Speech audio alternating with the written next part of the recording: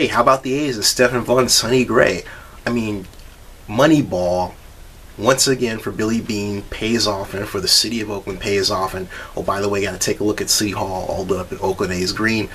That aside, wow, how about that?